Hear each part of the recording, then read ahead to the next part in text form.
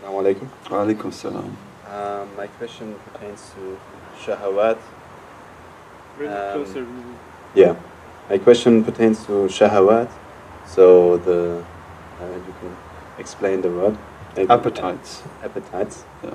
And how do we distinguish between where do we pull a border between the appetites or the shahawat that are dangerous for ourselves and the normal needs of the body and the nafs? Okay. Well, this is a nice question. Jazakallah kulla khair. The nafs is the locus of two qualities: anger and shahwa, anger and appetite. So in your nafs, you have the coming together of anger and appetite. That's the basic nafs. Of course, your nafs is many other things, but it begins basically as just that. Anger and appetite. Those are its two most distinguished characteristics. And you know that anger is bad, right? Right? No. Anger is good. Anger is created good. Okay? And God created anger for what purpose? To protect you from harm. So the purpose of anger is to give you a mechanism that enables you to stand up to evil and to stand up to harm and to be brave, in dangerous and difficult situations. That's anger. So anger is an intuition that you have about madarra, about harm, and it responds with strength. I won't have this, I won't accept this, I'll stop it. Okay?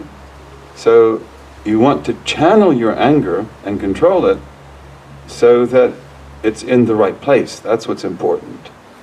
And therefore, when we talk about appetite, the same thing pertains to anger. That the anger that you have is a good thing. And we don't want to get rid of it, but we want to get it controlled. We want to get it controlled. And when anger is controlled, then it produces beauty. It produces courage, manliness or womanliness. It produces generosity. It produces neatness. You want to dress nicely. You're concerned about the way you look. You don't want to just walk around in dirty old clothes, shabby old clothes. You want to look nice. That's anger. But that's anger in the right place. Okay?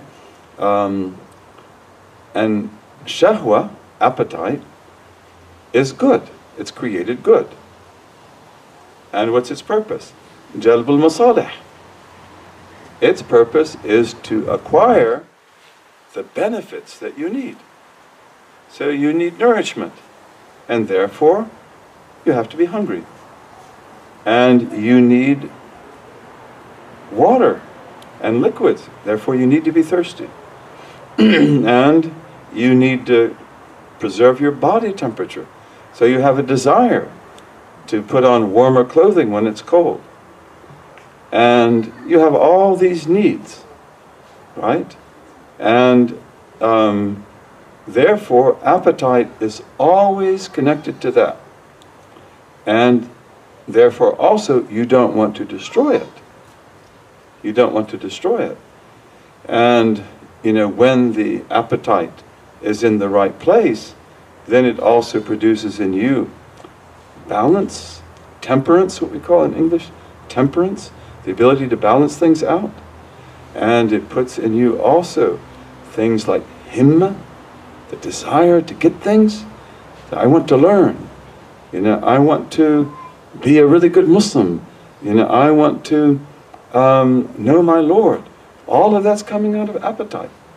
These are good things, you see. And so I want to get it, just like I'm hungry, I'm going to get some food. I'll look for it, I'll find it. So the main thing about appetite is that, just like with anger, it has to be under control. and it has to also be directed to the right things.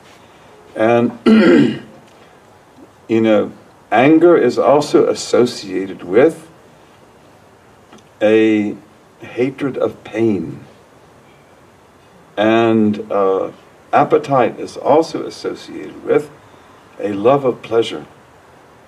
So when you're hungry and you have that delicious dinner like we had tonight, you take great pleasure in, you know, the beef and how well it was cooked, right? And the other dishes as well, right? You have pleasure. So appetite loves pleasure. And anger hates pain. Okay? Now, pleasure and pain motivate us a lot. But pleasure and pain in themselves are not rational. Because, for example, I might have to take some bitter medicine and it's painful. You know, or I might have to, you know, you might have to take a shot, for example, a vaccination, and maybe it's painful, but there's good in it. So if we just go by pain, we won't do many things. You have to study to be a scholar, or to be a teacher, or to be whatever you're going to be, and that's painful. It would be so much nicer just to go to bed. It would be so much nicer just to go out to play football, right? But you're going to stay up and read those books? That's painful. So, you know, pain and pleasure have got to be controlled. They've got to be controlled. They have the purpose of making you want to get the things that are good and to avoid the things that are harmful. But they've got to be controlled. And so all of these things are that way. And of course, we know what is acceptable and not acceptable in these things by revelation. That there's certain things we shouldn't do, no matter how angry we get. There's certain things we shouldn't say, no matter how angry we get.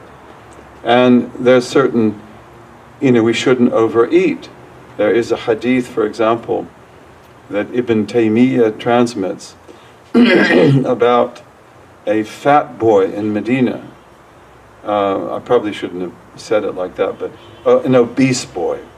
He was very obese. He wasn't just fat, he was obese. And he ate a lot. And the Prophet indicated to him in this hadith, which is very interesting, and Ibn Taymiyyah has a lot of things like that, which are very interesting, and you may not find them elsewhere. And the Prophet basically told him that if, and his father, that if he does not begin to control his eating, and he dies, it will be suicide. He will be he will be held responsible for it. You know, so we have to not overeat.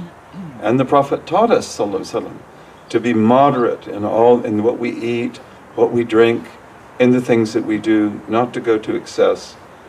And this is also part of the purification of the self, is being able to control our appetite and being able to control our anger. One of the amazing things about Ramadan is that, you know, it gives you the opportunity to cultivate these traits immensely. It's an extremely beneficial type of worship, isn't it? And isn't it amazing that we're all happy when Ramadan comes? Even though you're not going to eat all day. You know, you're not going to sleep a lot of the night. You'll be praying. You know, you're not going to be drinking, and it might be hot. And yet when Ramadan comes, we're all happy, aren't we? We're all happy. The whole ummah is happy. And that's because it's such a great act. And, you know, being able to control ourselves. And it gives us dignity.